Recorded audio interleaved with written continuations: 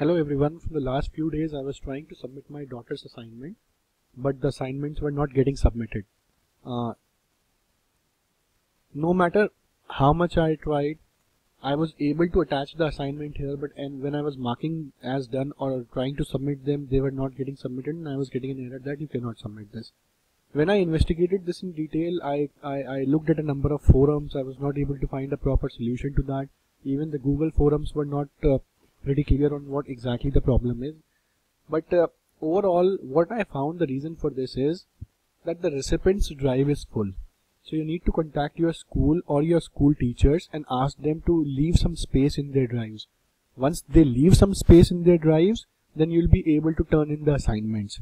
So this is the reason why a number of times we are facing problems in submitting the assignments, because the school's drives or the class drive that they have is almost full and there is no space since so many people are submitting the assignments.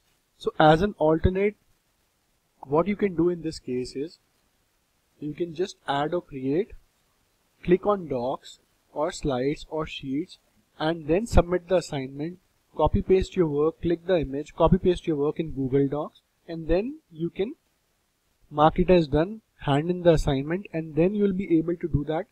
You'll be able to submit the assignment without any problems. Even though if the drive is full from the school side, you'll be able to turn in the assignment without any issues. So if you are getting the error by if you are attaching the images and the assignment is not getting submitted, just add or create a new doc and then try to submit and it will get submitted.